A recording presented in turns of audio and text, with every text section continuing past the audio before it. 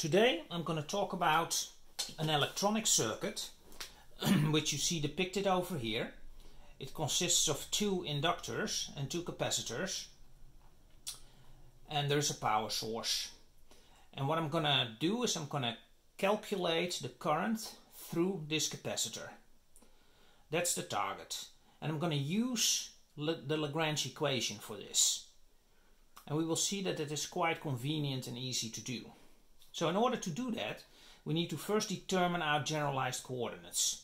And our generalized coordinates are essentially two. There's a Q1 here, and there's a Q2 here. And with those two coordinates, you can essentially calculate everything you need to know. So the next step is generalized voltages. We need to analyze what the generalized voltages are. And if we look at the schematics here, we only see that there is one generalized voltage, and that's the E1T. If there would be resistors in here, we would also have to include those here. But there are no resistors in the system, so we only have one power supply, so in consequence there's only one generalized voltage. And so the formula of the non-conservative work becomes quite easy. You have E1T dQ1, and so because there are two generalized coordinates, there's an E1, which is E1T, and E2 equals 0, right? Because dQ1 refers to the first voltage, generalized voltage, and there's a dQ2 that will refer to the second one, but there is no voltage, so that will be 0. Okay, so next step is to do the Lagrangian. And as we know, Lagrangian is always kinetic energy minus potential energy. And this is how you can look at it here too. We have the energy in the inductances, and we have the energy in the capacitors. So let's first start with the ones in the inductors, in the L's, and that's a half times L times Q1 dot squared. It's almost like half mv squared, right? You can look at it as kinetic energy, for instance, and then you will see, oh, it's half mv squared. And that's what you do here too. So it's half L Q1 dot squared for the energy in this one, and then a half L Q dot 2 squared for that one.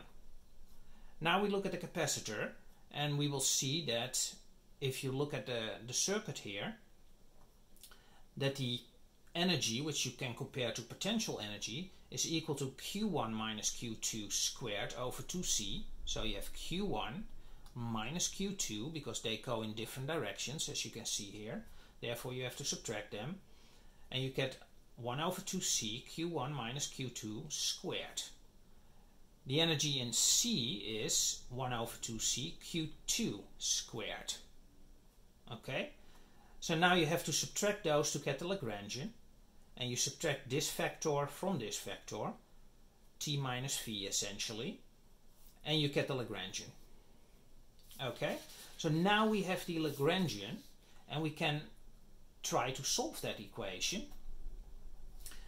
And I copied it for convenience, the Lagrangian over here, which was the one that we came up with in the previous slide.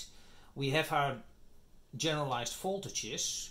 E1 was E1T here, and E2 is 0. And we have the Lagrangian equation here that we're going to explore and use to come up with the equations of motion. Okay, so let's start with Q1. Let's start to differentiate with respect the Lagrangian with respect to Q1 dot according to this piece. That will be L times Q1 dot times 2 divided by 2 is L Q1 dot here. You have to differentiate that towards T, so you get an L Q1 double dot over here. So that's the first term. The second term here is minus the Lagrangian with differentiation with respect to Q1. So again, you look at the Lagrangian, you differentiate this with respect to Q1, and you get 2 divided by 2, that disappears, divided by C, that will remain, and you get Q1 minus Q2 with a minus here, and that minus there gives you a plus here. So you get Q1 minus Q2 over C. And I rewrote that like so. So the first equation of motion here now is L q1 double dot plus 1 over cq1 minus 1 over cq2, and that equals to the electromotive force E1, right? Because E1 was E1t, that's over here. For the second one you will have a 0 here, right? Because E2 equals 0, so you get a 0 here. Second generalized parameter gives the same, it's the same idea, right? You start differentiating the Lagrangian with respect to q2 dot. That gives you L q2 dot, and then you have to differentiate it with respect to time, so you get an L q2 double dot. Same now for differentiation with respect to q2, the Lagrangian, and you get minus q1 minus q2 minus q1 minus q2 over c plus q2 over c, right? And I rewrote that a little bit into L q2 double dot minus 1 over c q1 plus 2 over c q2 equals 0. So these are the two equations of motion that we can solve. And you see those are differential equations, but they depend on each other, right? There's a q2 in this differential equation that also depends on q1 and vice versa. In the q2 differential equation here, the linear second order differential equation, there's a dependency between q1 also here. So what I'm going to do now is I'm going to do a Laplace transform to solve these. Okay, so again, for convenience, I copied the equations over here. Those were the two equations of motion we came up with based on this circuit here. If you want to go and do a Laplace transform, and I might talk about this, how we got to this in a different video, but for now we can assume this to be right. So if you do a differentiation with respect to time of a variable q in this case, and you Laplace transform this, what you will get is you will get s squared times the Laplace transform of qt, q depends on t, minus s times q at 0, minus the differentiation dq dt at 0. Okay, so this you can fill out in these two equations now, and you get expressions into s. So now it's just an algebraic equation with two unknowns, q1s here and q2s. Two unknowns, two variables, you can solve those. And I solved those by making a few assumptions. I first assumed that q0 equals 0, and what that means is that these capacitors at t is 0 are not charged. There's no charge on these capacitors whatsoever. There's no charge in the system. I also assumed that q accent 0, which is the current at time t is 0, dq dt is the current, is 0. So there's no current running through these inductors, for instance. Yeah? So that's 0, that's 0. I also assumed that c equals L equals 1, so that we can actually see some shape of some function that comes out, and we can analyze some of the behavior. And as a last one, I assumed that the electromotive force here is a Dirac delta function, and that's an impulse response. In electrotechnical engineering, that's very normal to calculate the impulse response on a function, and so we do that. And it's the most simple function, because if you Laplace transform this, you will get 1. So that makes it very easy. So this is all assumed. We insert the second derivative here into this and this equation, and you get two equations, one in q1s, and I used caps here. So these are dependent on time, and these are dependent on s. So we are in the s domain here, in the Laplace domain. Yeah, so we have q1s, which is this function, and q2s is that function, right? Because if you insert this equation, this Laplace transform, into these two equations, you get an algebraic equation into q1 and q2. And you can solve those, and that's what I did here. So these two are solved here.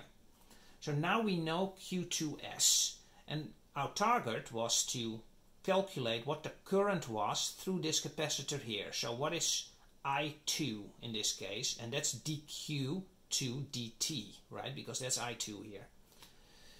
So we want to calculate dq2 dt, which is I2t, which is the current through this capacitor here. And what we have to do, because we know the solution in the S domain, so we have to inverse Laplace transform this form here, this Q2S form. You do an inverse Laplace transform on that, which I'm not going to do here, but I used Mathematica to actually calculate this. You can also do it by hand. It's tedious but doable. And then I differentiated that towards the time. And if you do that, you get this function out of it. Yeah? And this is actually the current running through this capacitor from t bigger than 0 all the way up to infinity. Okay? And you see a picture of that, right? And you see it's very chaotic and it never repeats. The reason it doesn't repeat is because there's no relationship with integers between this t over 2 and this square root of 5t over 2. There's no repetition there. If you would have had t and 3t here, you would see repetition in your response here, but there is none because it's a square root of 5. Okay, so that's the first thing you need to notice. It will be fairly chaotic, but if you zoom out and you would go from t is 0 to t is 1000, for instance, you will see that there is repetition there, kind of, right? Not real, but you can see that it's almost the same every time after some time, but not quite because of that square root of 5.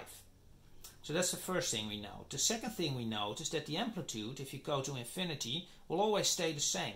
It will not go down. There's no dampening in the system. There's no resistor in the system, so it doesn't damp.